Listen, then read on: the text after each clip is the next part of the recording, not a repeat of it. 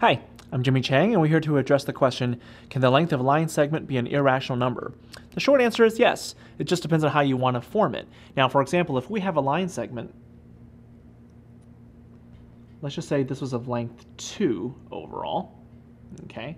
And so you have 0, 1, and let's just mark this as 2. The idea here is to make a length irrational. Just think about where you would put it. Now, for example, here, I know the square root of 2 is approximately close to this particular spot, so if I wanted to create another line segment from here to here, I can say that this has total length of square root of 2.